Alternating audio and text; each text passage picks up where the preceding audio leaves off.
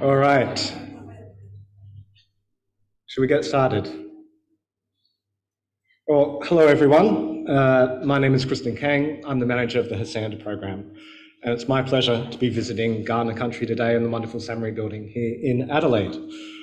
We have a few dozen people attending here in person and a few hundred attending online. We're here today to showcase the achievements of the HeSANDA program and to launch a key output of the program, the Health Data Australia platform, a new online portal to help share data for health research.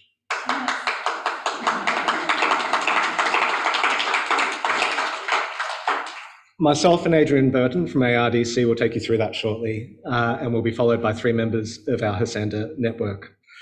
But to formally kick things off today, I'd like to hand over to Professor Steve Wesselingh. Steve has been the Executive Director at SAHMRI for over a decade, and his former roles include the Chair of the NHMRC Research Council, the Director of the NHMRC Council, and the President of the Australian Academy of Health and Medical Sciences. So, Steve, thank you for hosting us today here at SAHMRI and for getting us started. Professor Steve Wesselingh.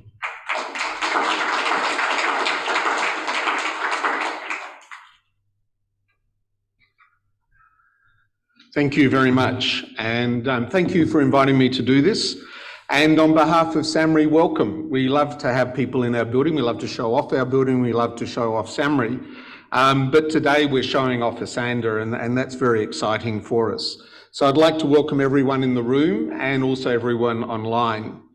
And importantly, before we start, I'd like to acknowledge that we're on Ghana land. I'd like to acknowledge elders past and present.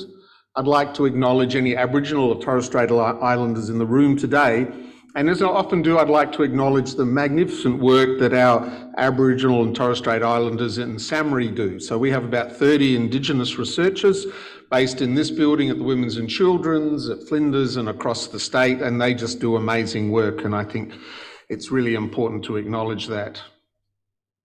So as the Executive Director of SAHMRI, and actually I'm sort of 8 days, I think, away from finishing as Executive Director of SAHMRI and moving on to a new job, and that is the CEO of NHMRC. So this is doubly interesting to me because not only has this been a fabulous outcome in South Australia and Australia-wide, but it's something that's of great interest to me from the data point of view, and SAHMRI's always been very interested in data, but also from the NHMRC point of view about how we can help in this area in the time ahead, and particularly thinking about data, thinking about guidelines, thinking about registries, all those sorts of things. So in South Australia, Health Translation SA led the collaboration of partners in South Australia to develop the HeSANDA node. And SAHMRI, amongst all the partners in this launch, have been very active in this developmental stage. The node here is one of 9 HeSANDA nodes spread across Australia, and I think it's fabulous to see such a truly collaborative and national research network, and one I'm sure can be modelled for other aspects. Because I think we all recognise that through research and research funding, and most research funding we have to accept is public money, and through that funding we create a lot of data. And more often than not, in fact, I think sort of 99% of the time, none of that data is reused. And so this development here to look at that data and look at how that data can be reused is really very exciting. And I think most Australians would expect that if we develop that data utilising their money and often their time, if that happens to be a clinical trial or those sorts of things, that that data would then be available to others to ensure those assets are widely used to improve health of Australians. So this HeSANDA asset, the Health Studies Australian National Data Asset, led by the Australian Research Data Commons, should really be congratulated on developing the infrastructure which enables discoverability, accessibility and reuse of health research data, and such an important outcome. Yet, I think all you guys would realise how difficult that's been. It's really been a huge challenge, but it's one that I think has been done remarkably well. So the Health Data Australian platform has been co-designed with the Australian research community and it provides primary researchers and data custodians with a mechanism not available before, as I mentioned, whereby we can meet their public funding obligations to share the outputs of research. And therefore, other researchers seeking data to really develop their own ideas can go to this platform, and it provides a central, seamless, streamlined national resource for achieving that. And I think if we think about it over the next few years, this is going to be incredibly exciting. And we're looking at clinical data at the moment, but in the future, just imagine if we could share all of the data assets that we have, whether that includes registries or the amazing data that other agencies within the federal department have, and so on. And I think that's going to be very exciting for the Australian research community. So I would like to take this opportunity to congratulate the HeSANDA program, to congratulate the Australian health researchers who have been involved, congratulate all the people in this room and online who have been involved. And I'm really looking forward to see how this platform gets utilised, how important it becomes in research in Australia. And I've got written here that I now have to say the Health Data Australian platform is now officially launched. So thank you very much.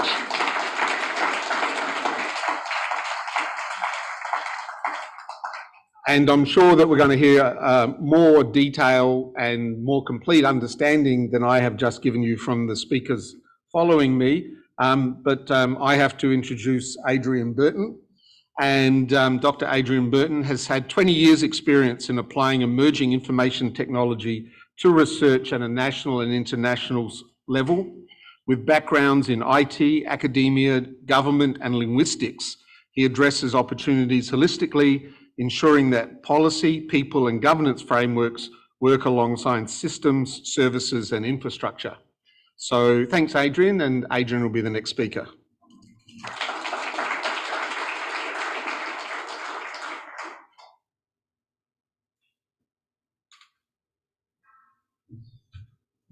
Thank you, Steve.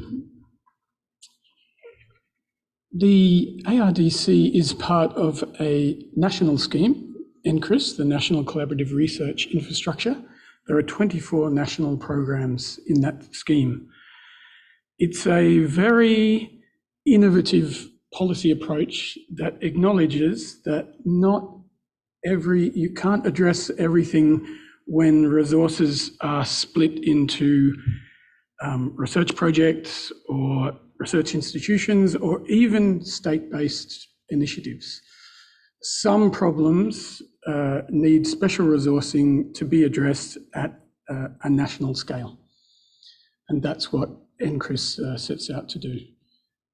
So in that spirit, in 2019, and thank you, Hugo and David, with the CSIRO, ARDC set out to do consultation with the health and health translation community. And it was identified that at a national scale, there is an amazing potential for the secondary use of health studies data to support health translation. So I have some slides that I could show you here. That's the NCRIS partners.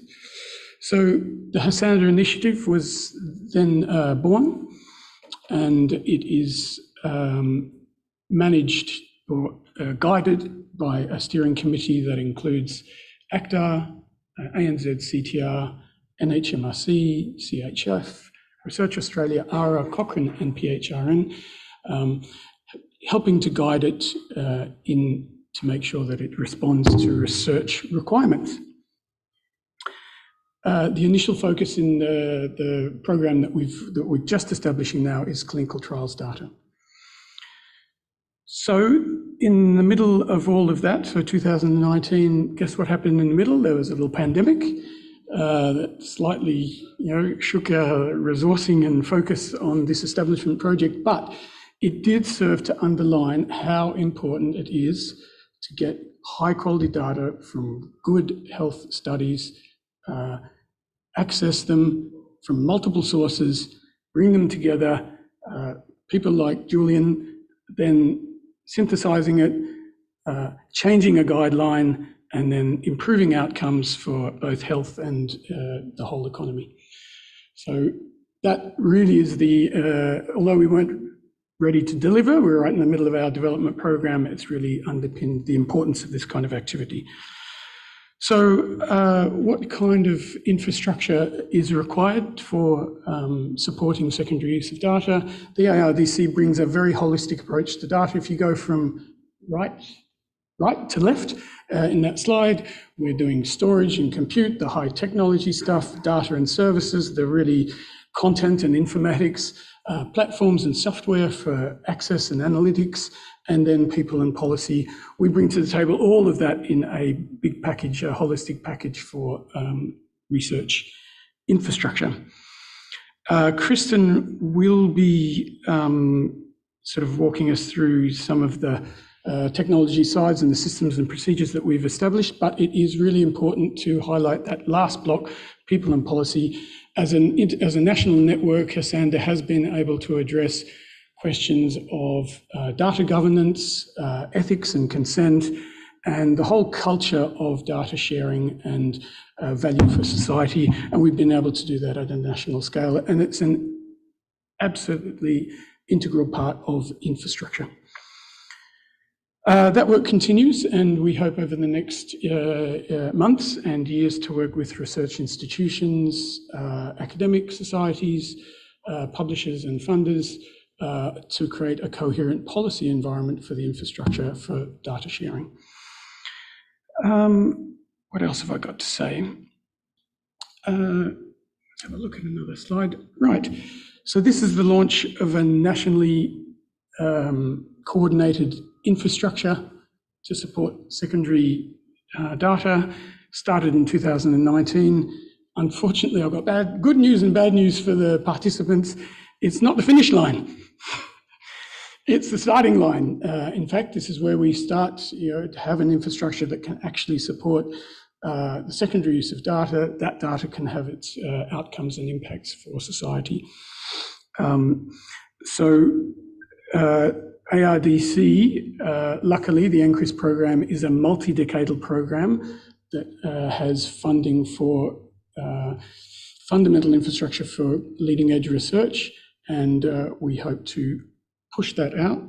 What we'll be doing is the same challenges that we brought to the table for this community: data discovery, secure environments, integration, analytics. We'll be pushing it out to some further stakeholders as well, and looking for the same kind of holistic approaches. So what does this mean for our HeSANDA colleagues? It means that we have the opportunity over the next 5 years to really bed down what we started here with clinical trials and make it work and make it deliver the outcomes that we set out. So we're right at we've done our activity, we've delivered an output. It needs to generate support research and start to have those outcomes. And we are here for the next 5 years to work with you to deliver that. It also gives us an opportunity to think about how we will mobilize that kind of health studies data for using other technologies and analytics, etc., how we will mobilize it to really make a difference in health translation.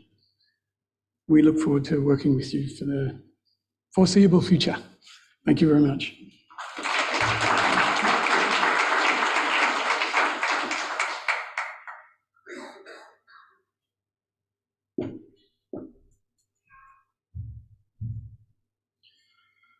Thanks, Adrian.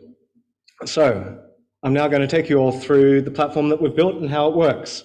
A quick note that we thought we were on Zoom with a few hundred people. Rather than risk a Zoom mishap, we're not going to be showing you the live site and trying to switch screens there. So we've got a series of screenshots to show you of the platform. Not quite the same experience, but the site is now live. So please do explore it at your leisure. So welcome to Health Data Australia, a central place where health researchers can search for data held around the country and request access to that data. So if I'm a researcher, I start here with a simple keyword search. When I perform that search, it takes me to categorized search results, and each listing that we see here is a clinical trials data set. This list is going to grow over time, and we also will begin listing data, as we heard before, from other kinds of health studies, such as cohorts, registries, and so on. As a researcher, if I click into one of these results, I see a description of the data set. If I scroll down, let's just pretend that I scroll down the page there, I see the related funders of the clinical trial, the researchers and organisations involved in that clinical trial, and the publications associated with that trial and with that data set. I scroll a little further and I see a persistent identifier for the data set. This allows us to track that data set's use. We also see information about the trial that produces the data, and this information is pulled down from the ANZ CTR. That ANZ CTR information includes the details about the data access conditions and hyperlinked information about the study protocol and data dictionary. So as a secondary researcher, if I'm looking at this, if I see that this data could be of value to my research, perhaps for my systematic review or to help develop my clinical guideline, I log into HDA, I click Access, and now I get to fill in a form, a standardized data request form. So I give details about who I am and the team that I'm working with. Details about my project, including the scientific rationale for my project and the design of my research. I give details about what I intend the outputs of my research to be. Will it be a journal article, conference presentation, student thesis, etc.? And importantly, I give the details of my ethics approval and supporting documentation. Then I click Submit. So that request is then sent back directly to the primary researcher or their delegated data custodian. As a custodian, I get an email notification about the request. I can then log into my own dashboard in the platform and see the new requests that I've received, as well as those in progress, and action them. If I click into the details of one of those from the dashboard, I see the summary information about the request, and then all that detailed information that the requester provided me is converted into a PDF for easy viewing, but also for easy distribution to a trial governance committee if required. So as a custodian, as a clinical trialist, I can use the platform to respond to the person making the request. Now, the platform has a flexible workflow for responding to requests, and it allows the custodian to apply their own governance policies, to ask for more information from the requester, and to approve or reject requests as they deem appropriate. So this is a really key point. Health Data Australia doesn't replace or dictate a trial's governance or data access arrangements. It simply uses a common framework for responding to requests. And it allows the requester and the custodian to track the progress of all these requests in one place. So I'm going to keep this brief and not technical. I do want to emphasise a key message for trialists who believe in collaboration and want to get the most research value out of their data, but understandably have concerns about some of the implications of data sharing. So, for the clinical trialists out there, the outputs of your research, and most importantly, your participants' data, stays within your control. It's not stored in the Health Data Australia platform. Similarly, your governance policies and procedures are your own. The platform will help you respond to data requests, it will complement your governance, but it doesn't tell you how to do your governance. What our platform does require is metadata. So these are the descriptions of your governance and the descriptions of your data. It's not the data itself, it's not the sensitive stuff, that always stays with you. But to help researchers find you in your research, we need those descriptions and that metadata. And you can do that by contacting your local node. So we have a network of 9 nodes around Australia, and they're really the key operational units that connect trialists into the HDA platform. Just one more quick note, you don't have to have ethics approval to be included in Health Data Australia. And if you have questions about any of the things I just described or about getting involved, please reach out to your local node who can guide you through these issues. So, as I said before, as a secondary researcher, I can come to the platform, I can search that non-sensitive metadata, and I can submit a request. As we saw before, the request is then sent to you, the trialist, and you review it against your specific requirements. If you determine that that request meets your requirements, you make arrangements directly with the researcher for them to access the data. So again, these two key points that I really need to hammer home. The HDA platform holds only your metadata, and you, the trialist, decide if a researcher can have access to the data and how they access it.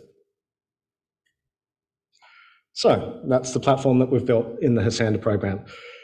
It was a massive collaborative effort, and there are a lot of components that make it all work and a lot of complementary resources that have been developed over the last couple of years to help researchers to share their data. It would take another hour to highlight all of those things, so I'm not going to speak about those today. I'm going to focus on the breadth of perspectives that have contributed to HeSANDA and helped build Health Data Australia.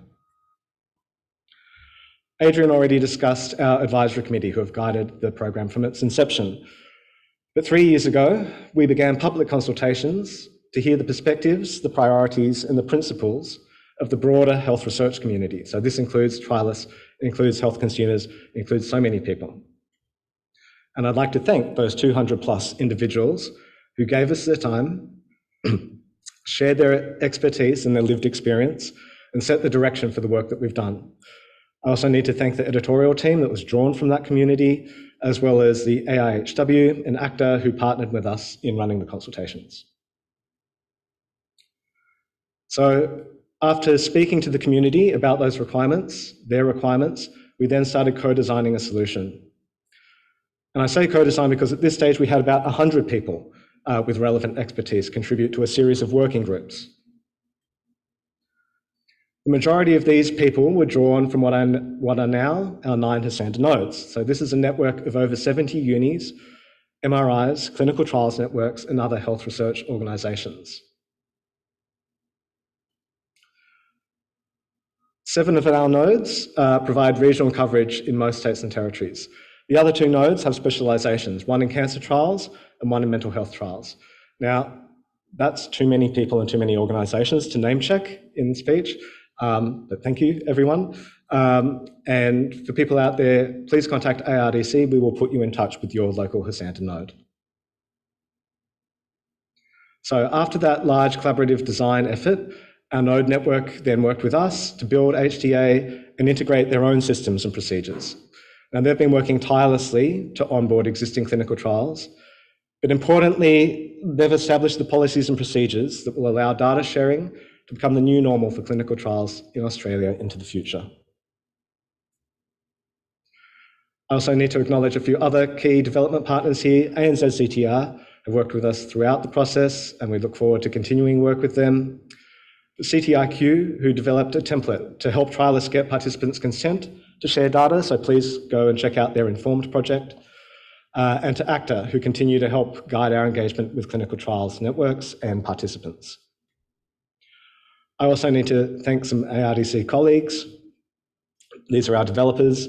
Without their work, there'd be no HDA platform. They're going to hate that their photos are on screen, but they should get some recognition for all the hard work that they do. Thanks also to all these ARDC colleagues who contribute to HeSANDA over the last 3 years. We have metadata experts, sensitive data and data governance specialists, and informatics, systems and policy advisors, all working a lot of the time behind the scenes. Finally, a big thank you to my colleagues on the HeSANDA team, Adrian for his patronage of HeSANDA, Rhys Williams for the wealth of experience that he brings working with the health research sector, and to Amanda Tompolado for the tireless enthusiasm that she brings to our technical development work. So, to the hundreds of people who are part of HeSANDA and the 80-odd organisations who partnered with us, it's a privilege to lead such a significant collaboration. Thank you. Well done to everyone who contributes from around Australia.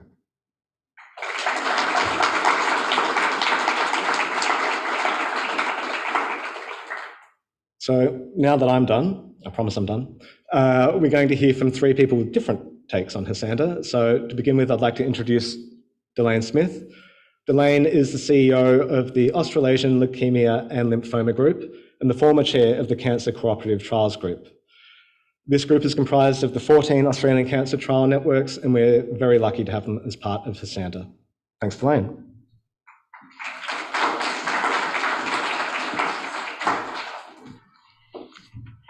Good afternoon, everybody. My name is Delane Smith. I'm the CEO of the AALG. However, it's my very great pleasure to represent the 14 cancer cooperative trial groups of Australia that have been a part of this node. We have really enjoyed the experience. We're looking forward to the ongoing collaboration, and I'd like to thank SAHMRI for hosting us today for this forum. So I will just move forward. So I just thought I'd start with a couple of slides that are well-known information to us all, but to help really set the scene as to why this actual project was so important to the 14 cancer cooperative trial groups in Australia. So you all know that it's absolutely critical to run clinical trials for the improvement in treatment and outcomes for patients, to provide physicians and patients with new treatments, and to improve medical knowledge. The government and industry in Australia invest over $1 billion annually to clinical trials in Australia. We rank the middle globally for clinical trial activity per capita.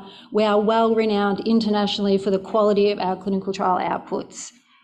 Most of the groups in the Cancer Cooperative Trial Group node are also New Zealand groups as well, so we're Australian and New Zealand. So in actual fact, New Zealand is a big part of what we do and a big contributor to our clinical trial programs. And there's some really key features here in Australia that make it a great place to do clinical trials. We have universal healthcare, Medicare for everybody, standard of care tests and treatments and procedures funded. We have a good, solid public hospital system in Australia that is supported by state government jurisdictions and government funding. We have a national drug regulatory program that has good methods and good assessments to get drugs to market in Australia through the TGA and the PBAC. We have a national program for lead ethics under the NMA, which means we can fast track ethics approvals faster than a lot of other countries that we get compared to in the world. We have uniformed site contracts that we can use to get sites operating quickly with the clinical trials that we want to run.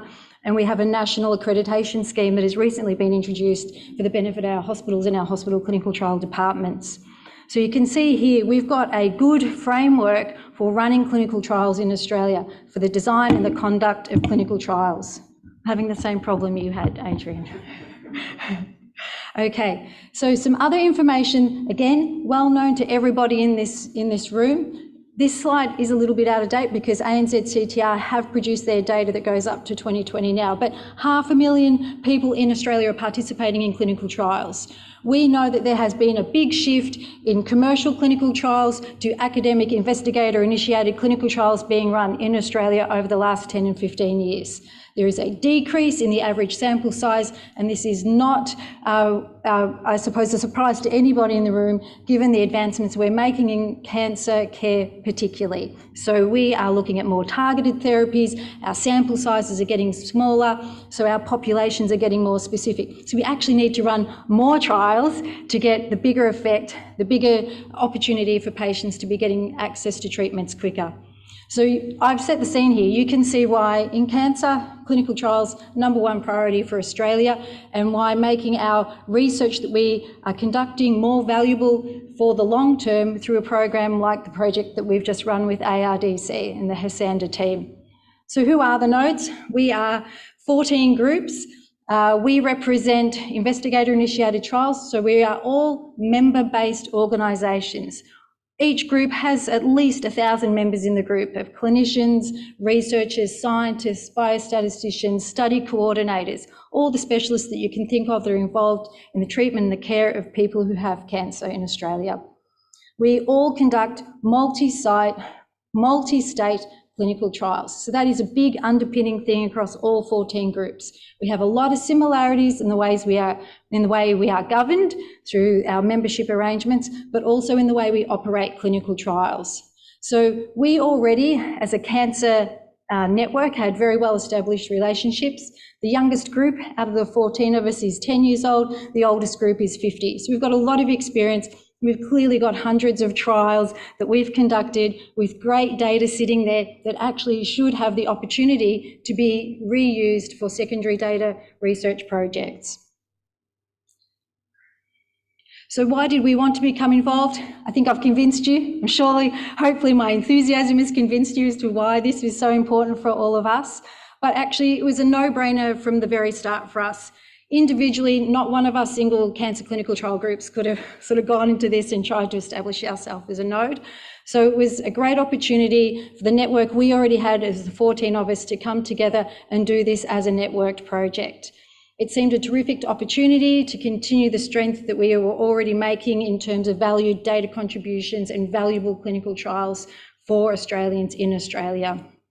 The project was actually also at the early stages addressing things we were already starting to question with ourselves, like, oh, how can we, make more of the trials we've conducted after they're published more available, more impactful, available for other researchers. And we ourselves did not have a uniformed way of doing this. So this was looking like a really good capacity building project to be involved with. And to be able to be involved from the very start was very attractive to us as well. Rather than having something that's placed there and said, there it is, we were actually allowed, in this case, to get involved actively with the project development. So the aims of the National Data Asset, to increase the value of data collected in health studies. This was mutually agreeable to all of the nodes from the very start when we started talking about the opportunity. The aim that ARDC has to improve capacity for data sharing and secondary use of data, again, something very important to us and we see as something that will be very successful over the coming years. We saw that this will have an immediate impact on the past trials that we've conducted, and it will have an impact on the current trials we are running, and it will give sustainability to the future trials that we'll be running through our cancer cooperative trial groups. The infrastructure is absolutely needed, and a couple of our groups had already started to have contact through our membership networks from internationals that were starting similar projects, and we were getting approached to say, should we be putting our Australian trials into international platforms similarly? So it was great timing because we're like, no, we want to invest in our Australian researchers. It is so important to be able to invest back in Australia to keep the specialties that we're developing here in Australia. So it's very attractive for us to get involved in this project. Despite the fact that we're all being great trialists in our groups for so long, there was actually a lot of things about the HeSANDA project that were new to us in terms of data and reusing data. So it was a good learning opportunity. It was a bit of a steep learning curve at the very start. But this concept of a federated model that supports the coherent data practices, that standardises compliance, ethics, governance. It was very much welcomed by us all. And with the funding that we received through being a successful node, we were able to employ a project manager, Martina Carezza, who's here in the room, who you know, who's an absolute star, who's led this whole project implementation for the cancer cooperative trial groups. So collaboratively, working with the node and with ARDC has helped deliver the aims of the project.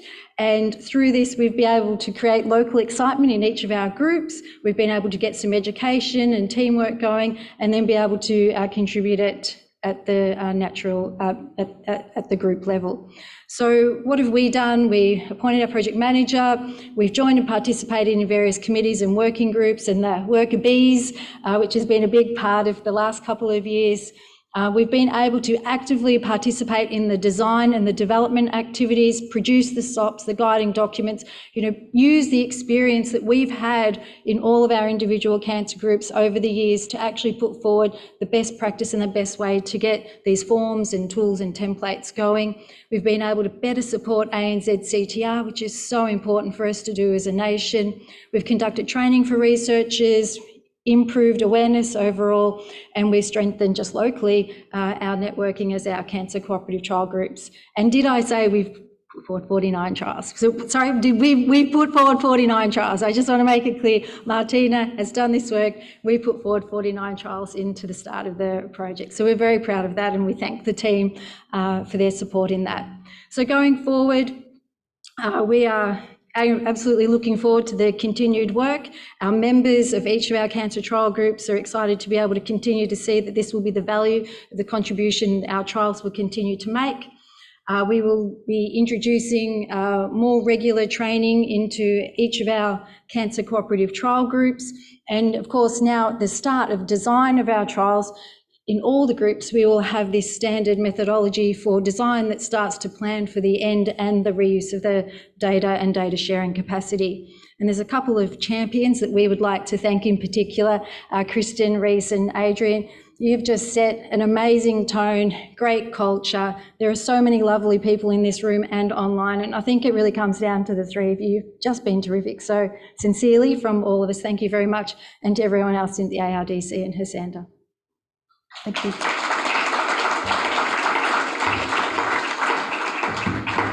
So in addition to the 49 trials that we contributed, I get to actually invite my friend Wendy. So Wendy Keech has led the Health Translation South Australia since 2018 and currently serves as the company's executive director. In this role, Wendy advocates to bring together the expertise and strengths of partner organisations to accelerate the rate of translation of evidence into healthcare, to improve the health system and positively impact patient outcomes. Under Wendy's leadership, HTSA has grown to incorporate 11 partner agencies.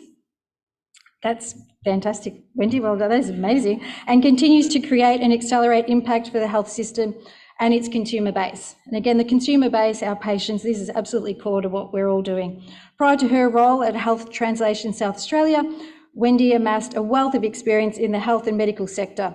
During her 11-year tenure at the National Heart Foundation, she directed and led the state heart health programs while spearheading the national warning signs of heart attacks strategy. Do you think they designed that to really put people up when they do introduction? Fantastic, sorry. In her subsequent roles, Wendy played a key role in driving impactful research projects at the Wallumbilla Aboriginal Research Unit within the South Australian Health and Medical Research Institute, SAHMRI. Throughout her career, Wendy has demonstrated a strong aptitude for developing, implementing and evaluating evidence-based programs. Her broad range of expertise includes strategic planning, prevention, public health, heart disease, physical activity, tobacco control and nutrition, and just a fantastic person. So welcome up, Wendy, everybody. Crikey, that was anyway, lovely to be here today, and it's actually great to have people in South Australia and certainly online as well. I'd also like to acknowledge that we're meeting on Kaurna land and pay my respects to elders past, present and future, and any Aboriginal and Torres Strait Islander people in the room and online.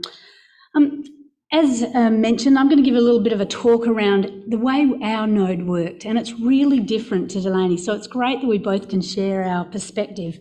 The South Australian node, as was mentioned, is under the umbrella of Health Translation SA, and we're an NHMRC accredited research translation centre.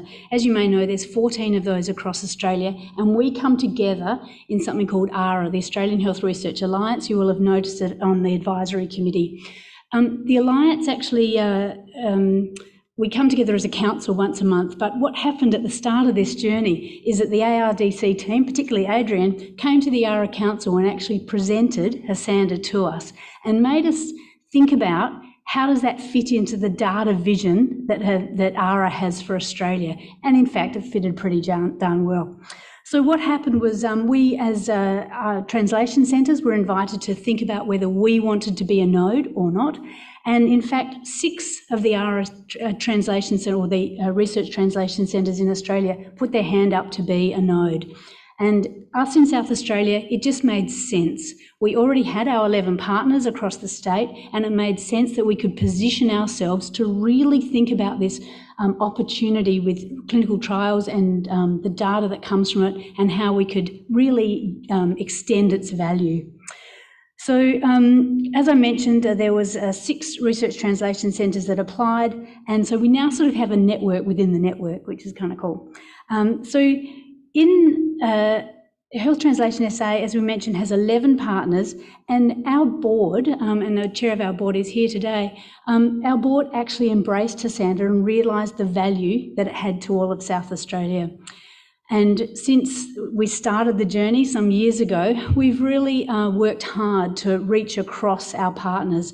Particularly, there's been 2 partners that have been instrumental in going from a blank slate to something that's actually working in the state. At SAHMRI, SAHMRI here was able to transform its systems and upload some clinical trials into the catalogue, so that we were really able to bring SAHMRI on this journey. Now, really, this is really important for everyone to understand that up until then, we weren't in this game. You know, it actually, obviously there were lots of clinical trials happening across the state, but to actually be thinking about what are the systems we need to share data is a different step. So having SAHMRI come on board and the technical support here was really important for us to start to conceptualise what are the changes that need to happen in all of these different organisations.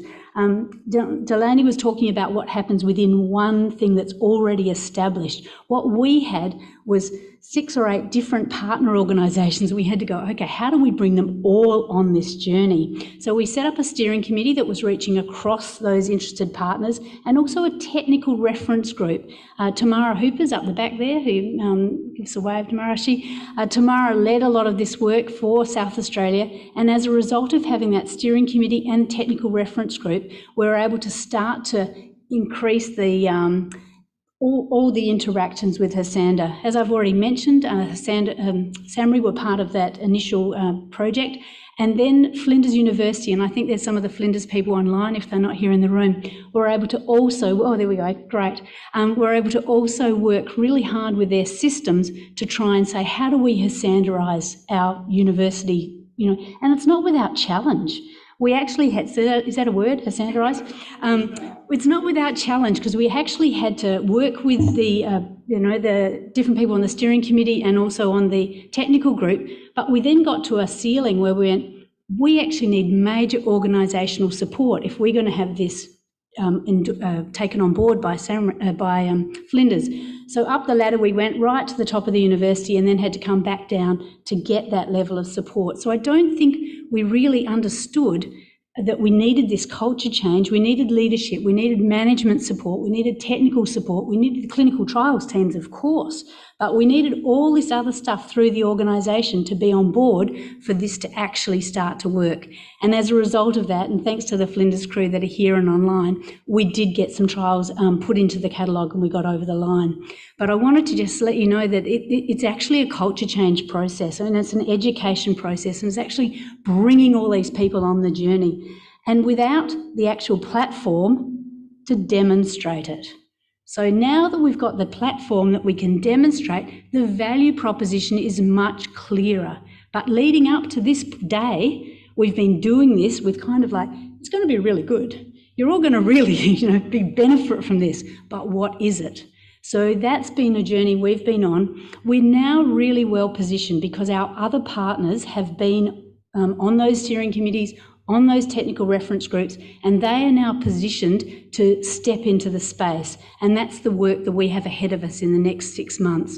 And thank goodness that we actually have staff capacity to actually help do that, because without that coordinating capacity, these projects are really hard to deliver on, but we've really been happy to do it. So it's important to recognise that each of the partner organisations are different, and their pathway to being involved is different, and that the coordinating role is critical. We need to be really clear of the benefits to all parties, the technical requirements and the level of cultural change that is needed. And that's whether you're the clinical trialist, the library staff or the tech staff. So I wanted to thank all those who've been supporters, and some are here in the audience and some are online. So all of those people that have been part of this journey, it's been fabulous. I also wanted to thank Reese and Kristan, who've been terrific in bringing everything together and always on the end of the phone to have a chat. It's been a great project. We still have a ways to go, hand on heart. We still have a ways to go, but we're on the journey and we're really looking forward to what it can make for South Australia. But importantly, it's how we collaborate with the other nodes, which has really got us to a place we would never have been otherwise. The discussions that they have, the operational staff having all the time about how we advance this. So our job will be made much easier now that we can clearly demonstrate the value and the benefits that are going to be able to be reached. And we look forward to this. So thanks to the HeSANDA team, thanks to all the other nodes. for your effort, the processes we've put in place, the collaboration, and also the camaraderie, because that sharing has really been something that I don't think we expected when we first put that application in 3 years ago. So finally, congratulations to you guys and congratulations to all of us. We're really happy to be on this journey, but we're on a journey. Thank you. Now, I think my job is to, yes, should have said the same about mine, Gillian, to reduce Gillian's bio, but to introduce Professor Julian Elliott. Julian is the Director and Founding Chair of the Australian Living Evidence Consortium and Founding Director of the Australian National COVID-19 Clinical Evidence Task Force, which are both based at the Cochrane, Australia, within Monash University of Public Health and Preventative Medicine, where he is also the Professor in Evidence Synthesis. Is that enough? All right. Come on up, Julian. Thank you. Thank you. Thanks, Wendy. Thanks, everyone. Thanks to Adrian and Kristan and everyone else for inviting me to speak. I've been involved for a few years in this journey, and I must say, as everyone else has mentioned, it's been a fantastic journey to get to the starting line. It's a great team, and look, my first reflection would just be that I think in trying to change scientific ecosystems, there's always this interplay between infrastructure, culture, and policy.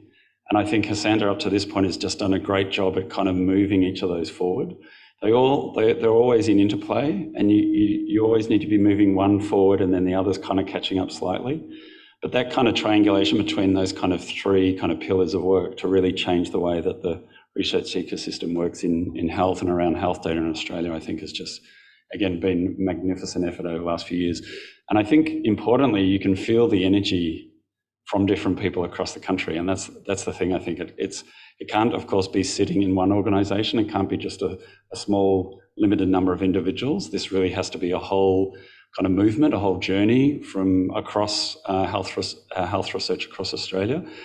And I think, again, I think ARDC and working with the nodes and others have really set up the conditions extremely well for that to be a really solid foundation going forward. So my job's to talk a little bit about the why. Like you've heard about all the work, incredible effort over the last few years. So why do we do this? What are we trying to achieve? To me, I think just to kind of step up a level, when you think about it, I think it really goes to the nature of science. Essentially what we're saying here is that, science is an empirical undertaking. Science is about running experiments and generating data and then making assertions based on that data. And essentially what we're saying here is that the researcher themselves has particular ideas, hypotheses that they're investigating through those trials, through those experiments, but others may have other ideas. That there is interesting perspectives, there's interesting uses of the data generated through any experiment that might be driven by or uncovered by others across the world. And I think that is how science works. And so by making the outputs of research studies more widely available, we're just unlocking that potential to a much, much kind of broader community of researchers. And so when we think about the use, I would say in general, we can't predict the limit to the use of those data. There is no limit to the imagination of others and the uses that they might put those data together. And so by, as a kind of fundamental principle in making these data available, we're really unleashing that potential. So that, of course, is extremely exciting. Very specifically, the work we do at Cochrane Australia and many of our partners working on evidence synthesis and guideline development, what we're about is really trying to understand a body of research and then use that to shape practice and policy. And we try to bring the most rigorous approaches possible to that. We're essentially custodians of research outputs. We want to take very good care of that research output and ensure that it is, we're creating very high fidelity, high quality signals that are then being fed into our healthcare system and into policy making. So to do that, what do we do currently? Predominantly, we work off a PDF document. We have research articles that we, of course, search for, discover, extract the data from, appraise the quality, etc., to create our kind of assets as part of that value chain into improving healthcare. Of course, that is not an incredibly rich source of data. It's unstructured, it's summary data. It's of course incredibly valuable, but we could do a lot more if we had more. So while that whole world that we work in, evidence synthesis guideline development, I think will predominantly use that kind of summary data out of research articles for some time to come. You know, there is a shift happening globally towards greater availability of primary research data. And of course, that provides enormous value for us. There's many things that we can't do with the limited summary data we have in a research article that we can do if somebody, through a consortium or any other sort of research endeavour, has access to that underlying primary data and then enables the combination of that data to essentially discover new insights. So it could be that just through various kind of human processes, the way that trials have been reported in different articles just doesn't line up. And that creates a lot of difficulty for us. So if we get access to the underlying data, it means we can combine the data much more readily. Or it could be that we increase the power such that we can get much clearer idea about subgroup effects, which is truly a kind of step towards personalised medicine, you know, beyond the hype, actual step towards personalised medicine, being able to combine the data to look at those subgroup effects. So it's incredibly powerful and very interesting for us. And I think our community will be, you know, very well engaged in the kind of infrastructure and the data that you're making available. Second point I wanted to make was just that this is a global movement. There are similar sort of repositories that have been established around the world. And so I think for Australia not to do this would be an incredible mistake. I mean, we would essentially just miss the train. This is the way that not only health research, but research in general is moving. You know, there's been a lot of movement in this in the US and the EU and beyond. And, you know, for us to not take this opportunity and really move ahead, I think would just put us further and further behind. And of course, in saying that, it's not just the infrastructure, it's everything else that we've been talking about. It's the community, it's the policy change, it's ethics and consent forms, and it's essentially then shifting that culture. So that takes a long time. So it's really important that we start this journey now and really, you know, take the Australian research community on that journey. So I think we've got a lot to contribute, both here in Australia through this work, but then also just to note that this will contribute to a kind of global movement as well. And increasingly the ability of researchers to tap into data from different repositories around the world. And so the final point I would make really is just from my previous life, running a clinical trials unit and running many clinical trials, is I think, you know, a number of people have touched on this today. It's really that ultimately those data have been generated by people in the Australian public who've put themselves at risk through the participation in clinical trials. And again, I've consented hundreds of patients. I know, you know, when you're sitting down talking to someone about the entry into a clinical trial, it is about risk. There are, of course, many potential benefits, but those benefits often are unknown. And so it's about also that understanding that entering that clinical trial, I am taking risks. And so in doing that, if we're asking the Australian public to do that in order to kind of power our research endeavours, then it's incumbent upon us to really make the most value out of that contribution. So I think ultimately that's another important aspect of really what HeSANDA is about. It's saying that we really value those contributions. We understand not only the risk, but also the time and effort and other disruptions that clinical trial participation incurs. And we value that and we really honour that. And so therefore we will make possible the most, the largest possible benefit from that participation. So thank you all. Again, I think it's been a magnificent effort over the last few years, and as a number of people have said, this is only just the start, but I think very exciting start for this program. Thank you.